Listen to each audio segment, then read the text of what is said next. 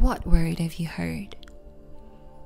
Is it the words of generations echoing through the practices and principles of those who have come before you? Fathers, teachers, uncles, family members. What word have you heard? Is it the self-proclaimed and self-disdained shame you wear and carry on your head to display the thoughts and assumptions of those who have spoken ill of you? Poor you. I wonder what word might you have heard? Do you not know that it is not what comes out of a man that defiles him, but rather what he accepts and chooses to fill himself with?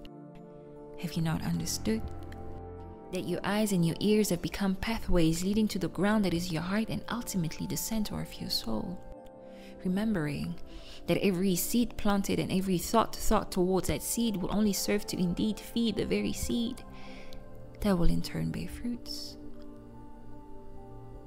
But this shall you remember, and of this shall you ask Eve, that not every sweet looking like fruit is good for food.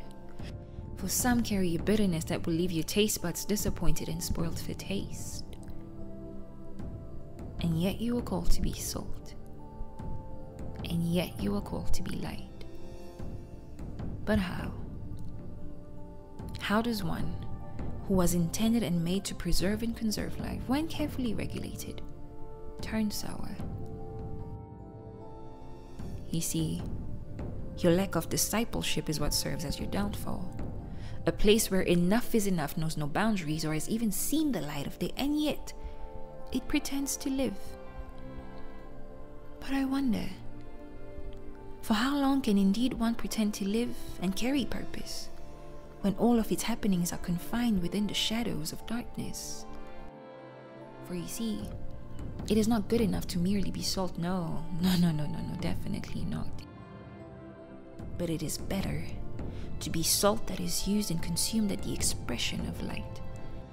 For salt that cannot be regulated nor measured is salt that will be misused and abused. So go on, be the light. Become the living manifestation of the savor and the flavor you carry, for it is said that, you see, light is not merely a gift you ought to acquire. No, that's too simple.